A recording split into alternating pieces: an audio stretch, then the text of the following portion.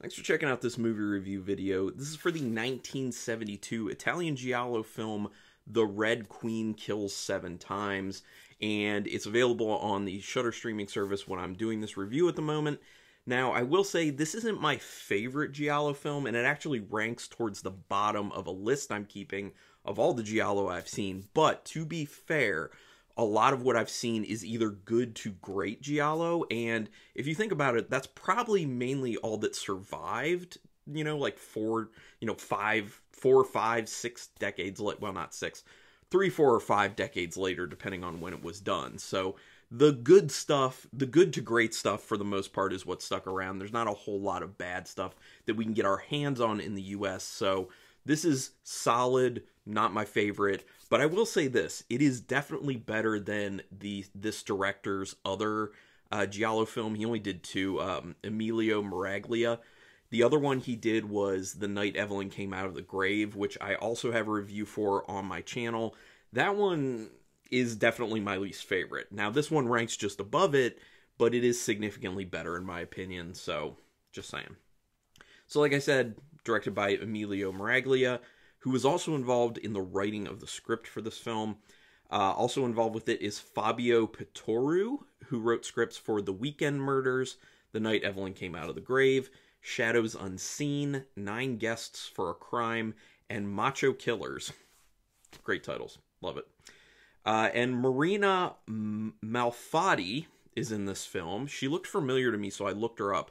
I was like, who is that playing Franziska? And because I was like, she looks so familiar. I think she was also in The Night Evelyn Came Out of the Grave, and I was correct. She played Gladys in that film. She's also been in 7 Bloodstained Orchids, which I plan on seeing at some point because it is giallo, and also All the Colors of the Dark, which I have also seen, and there is a review for on my channel, so you can check that one out. That also has my favorite giallo actress, Edwige Fenech, in it, so it's a good one. This film was shot mainly in Germany, but it actually never opened theatrically in Germany. That is a weird thing to happen, totally weird thing to happen, but it happened. It opened in the US as the film Blood Feast in 1975. I know there was another film called Blood Feast, so I'm sure there's some confusion with that, but that's probably why when we're seeing it now, it is called The Red Queen Kills 7 Times, which, by the way, I think is a really cool title, especially how it ties into the storyline of the film and the story that you're told by the grandfather pretty much immediately in the film. I like that a lot. The apartment where Hoffman lives in this film is actually the exact same place that the Wards live in the film The Strange Vice of Mrs. Ward, which I also have a review for on this channel, and it is a giallo film, and it is quite good. Which, by the way, I should now say that I have an entire playlist on my channel for giallo film reviews, which I have like 20-some maybe at this point. I'm going to keep going, too. I'm doing this. Alright, so let's talk about the events of this film. Eveline's stabbing fit and saying that she was compelled by the painting is a small bit of the history of the castle coming through in the new red and black queens, and that is what you are meant to believe with the setup with the film. The grandfather tells the story to Kitty and to Eveline, and at that point we believe that they are sisters, but we find out at the end that they're not, that in fact Eveline was, what was her name, was sent away. One of the women, Rosemary, was sent away, and that was actually Kitty's sister, and they brought Eveline in. It was kind of like a swap of kids, and said, you are siblings, and it was meant to be done to kind of break this curse that happens every 100 years where, everything, there's a whole long story he tells about, the grandfather tells about. I can't remember all of it at this point, but the crux of it basically being that the black queen ends up killing the red queen accidentally or on purpose, and then the red queen rises from the grave and exacts her revenge and ends up killing 7 people total, and that 7th person ending up being the black queen. And that has always happened every 100 years, so Eveline and Rosemary were switched for the purpose of trying to break that, but you can't break curses like that. And in fact, in this case, it was used to the advantage of Franziska to try and get full inheritance, because she was very pissed off that Eveline and Kitty were outliving their lives, and she was stuck taking care of the grandfather, as we find out in the end, which is a believable motive, that's for sure. Also, why would the grandpa tell the story to the kids, especially if he believes it's BS? That's one of the things that never really made sense to me when I watched the film, is that why would he be telling these kids? Because he then dismisses it as BS. I mean, obviously you find out later that he really does believe in it, otherwise why would he have switched Rosemary and Eveline? But why would he be telling the kids this? It doesn't make a whole lot of sense, especially at their age.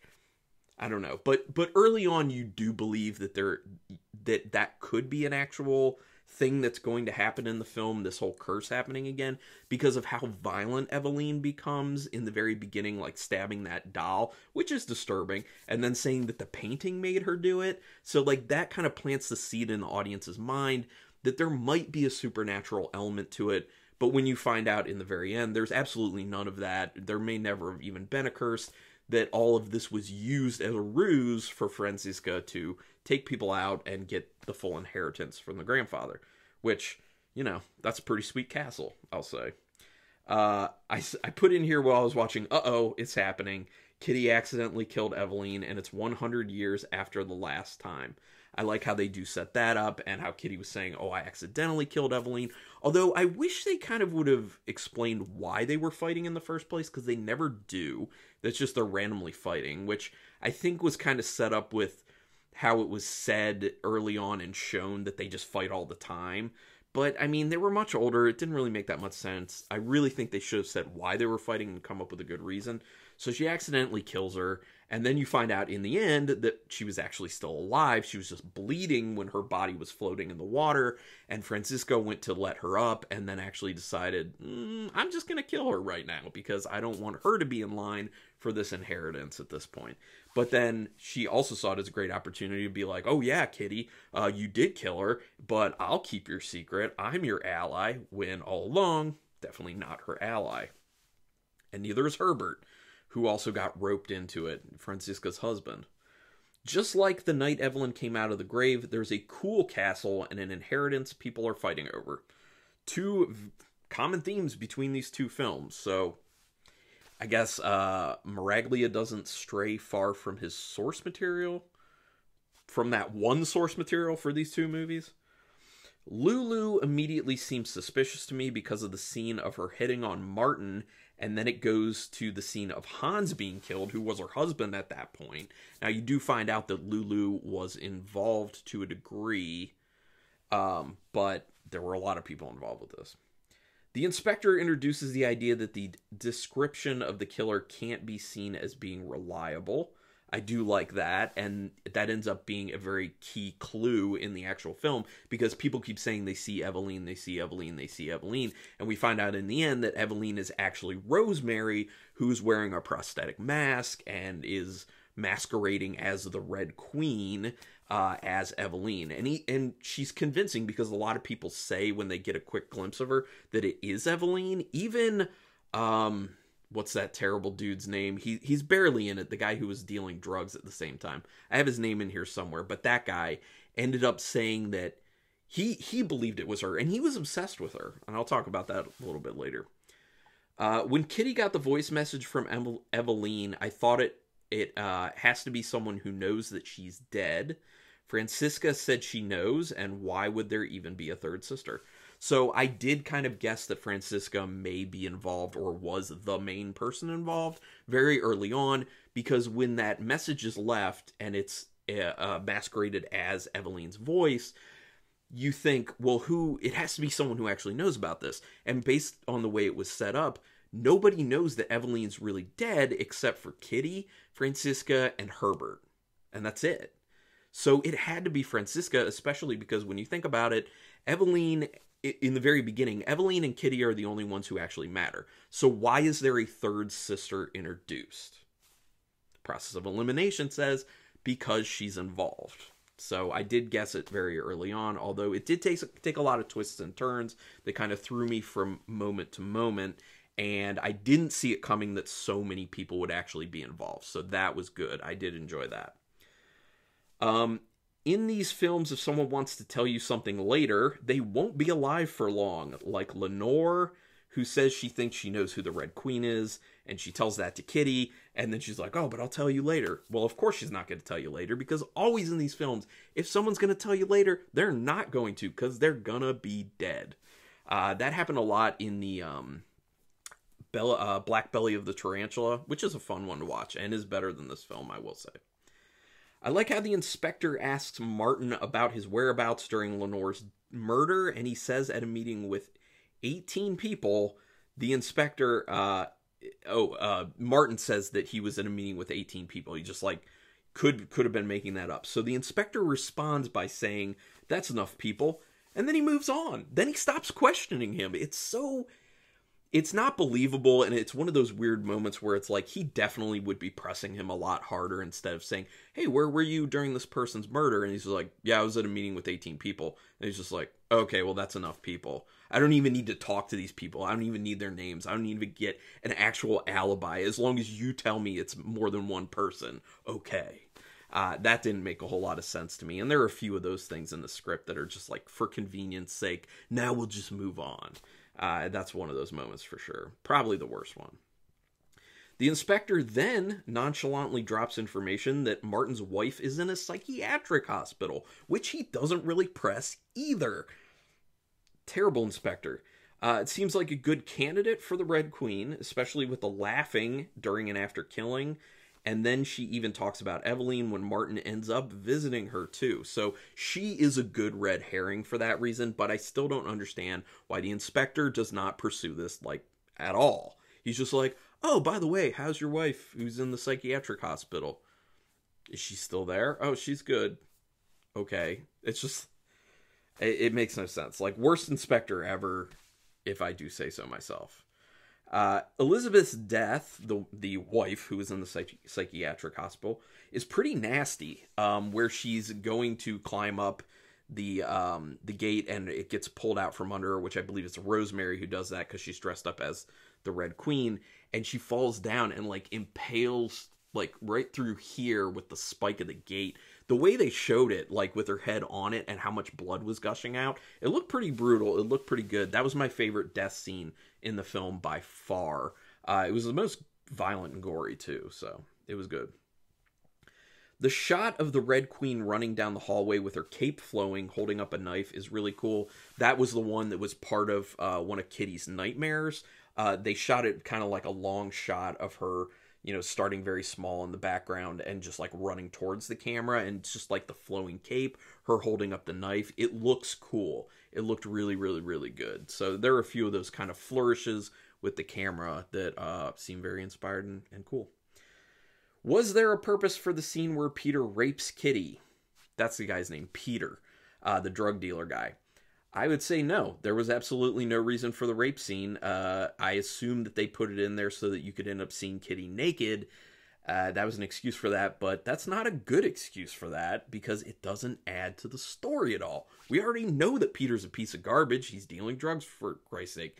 He also shows up immediately in the film as soon as he shows up, and he threatens Kitty because he wants to know where Eveline is. And then we find out that he wants in on Eveline's money too. So, you know, it totally pointless. Like, rape scenes, I'm fine with them in film if they have an actual purpose. This one has absolutely no purpose in the film. It's inexcusable, in my opinion. I wonder how they shot Peter's death scene, because it looks very dangerous stunt-wise. The one where he's being dragged by the car and then it, like, runs him into, like, the curb. That looked really dangerous to shoot, and I would be very interested to know how they did that, and hopefully no one was actually injured during that, because it looked dangerous. But it looked convincing for the film. A few quick times, you do see the face of the Red Queen. She does look like Eveline, and Peter thinks it's her, and he was obsessed with her, so that kind of really plants in the audience's mind, is this Eveline actually come back to life? But then, you know, we find out that Rosemary, well, even before we know it's Rosemary, we find the place where Lulu was shot and killed eventually, and there was all the stuff there for making that mask of Eveline, and there were pictures of Eveline and everything, so you're like, oh, okay. So she didn't come back from the grave, especially because a few times her body is checked on. That's randomly in a vault in the dungeon that apparently doesn't stink, because when people open it up, they're not like, oh my god, which is pretty unrealistic, because that body would stink horribly at that point. Because it's been like months, right? At that point? I think so. Martin thinks Lulu to killing via linking. I'm sorry, my writing, I messed up. Martin linking Lulu to the killings via the necklace is a moment you knew was actually coming, since he made such a big point of noticing the necklace when she showed up and seduced him. Also, the fact that she did seduce him after they talked about having an alibi for Lenore's death was unbelievably suspicious. So, yeah. So that link was interesting. But you knew it was coming. Note that whispering is something that a lot of killers use in giallo films. You wouldn't think so, but it actually really does disguise a voice. Obviously, it's used in this. It's used in a ton of giallo films, and it actually is effective because it's so low, and because it kind of morphs the voice enough. It's very hard to tell. Even times it's been used this way in some giallo. It's hard to tell if the voice is male or female. So it works. It works very well. Was it ever revealed earlier that Rosemary was a Wildenbrook? No. It gets said, it's kind of weird because it gets said that she is before it's revealed that she is. But the way that it's brought up is kind of like you should have already known that, like you were already introduced to that information, and you definitely weren't. So it's kind of this weird thing. So they kind of spoil the information before they get to that kind of big reveal of Rosemary being involved. So I didn't like that. I think they should change that. There's a real excessive use of rats in the basement of this film, in the castle. I know that it's a way to symbolize, scary and dark, but also maybe it was a way to symbolize how conniving and terrible the family was, as just a bunch of rats, I guess. But it's just way too many rats, and I understand that way back it was this tying in of gross and dirty and disgusting, associated with rats. I understand that, but you don't need to use this many. And I especially think it's funny at the part where the water's coming in, because they're trying to drown Kitty in that little vault area where Evelyn's body is. And you can tell that someone is physically shoving the rats out of the pipe where the water's coming out, because a lot of them are trying to go the opposite direction and they get pushed. It's just too much, though. I do like the reveal of Franziska having actually killed Evelyn and then bringing Rosemary back into the family, getting her hooked on drugs, and making her go out and kill. Yeah, so it wasn't just that she told Rosemary, hey, you're actually part of this family, but then she intentionally gets her hooked on drugs so she can kind of have her not totally cognizant, so she wouldn't be as opposed to killing people, and then she sends her out killing people. So yeah, I like that extra touch. It takes it a little further to, maybe it's not so believable, but it is interesting for the film. And I think that the drug aspect of things for Rosemary is probably what's supposed to explain that kind of maniacal laughing that ends up happening at the scenes of the crimes. Just saying. The grandpa said that the events that happened every 100 years are always the same. So he switched Rosemary and Evelyn to break the curse. How did he not realize it could then involve Franziska? That's what doesn't make any sense to me. I mean, I understand that it's probably a situation where maybe they were closest in age, or maybe part of the curse was that it was the first two born or something like that. But the fact that the story as it's told in the film is not that specific. So it just seems like it's a sister and another sister as the red and black queens within the curse. So when he's just like, well, I'll get rid of Rosemary and bring this Evelyn in. But there's Franziska. So I don't know. So really, I mean, the curse kind of does manifest in a way, but mainly just because the idea of it was planted into the minds of people, and Franziska found out about it and used it. But yeah, I don't know. It's just the grandpa's reasoning for doing what he didn't make sense, especially when he verbalizes in the beginning that he thinks it's BS. You could say that he says that just to make sure that other people don't believe it, to kind of deny it and not put too much stock in it. But then at the same time, why is he telling people about it? You know, it's just doesn't make any sense. Pretty solid film, but it does drag. It drags too much. I mean, it's not unwatchable or anything. Like I said, it's definitely better than The Night Evelyn Came Out of the Grave, but it's not great. It's towards the bottom of my list. It's worth watching once. I think it's solid enough, and I wouldn't give it a terrible rating. So that said, out of 5 stars with half stars in play, I'm going to give it a 3-star rating. It is good enough. I think the core story plays out pretty well, but there's just a lot of extra crap that's not needed. The runtime is too long. It should be edited down. Things need to go a little bit quicker with the film. Yeah. But yeah, I mean, a decent concept. I kind of wish that I would have watched this one before The Night Evelyn Came Out of the Grave, because I think it's it would have made me a little less tired of the whole castle and inheritance thing, because I just saw that with the other film. Now, it's interesting to note that Miraglia did The Night Evelyn Came Out of the Grave first, and then he did The Red Queen Kills 7. So he did a not good job at first, and then he honed his skills a little bit better for the next one. So good. He didn't do any other giallo. That was it. Just these 2. So I'm fine with that, because on my main list, these 2 are at the bottom. But anyway, would love to hear what other people have to say about this film or giallo in general. What are some of your favorite giallo films? Especially if I haven't seen them, because I'd like to get those on my list to check out. I still have a bunch that I'm working on. Put some comments down there, we can talk. Do me a quick favor, though. Hit that subscribe button if you like this video or any video I have ever done. That is your best way to repay me. I don't make money doing this or anything. I'm just spending my time trying to build a community of horror nerds so we can talk and be nerdy. And the fact that I'm doing watch parties now through Scener with Shudder is kind of the next step of that, too, so I can talk kind of what am I trying to say? Cyber face-to-face with people I can talk about films as we watch them. So, yeah. So I'm doing that. But anyway, hit that subscribe button to repay me. And also hit the notification bell, because that way you'll know when I'm putting up any sort of new video. But regardless, I do appreciate you taking your time to watch this video. And until next time, keep it brutal.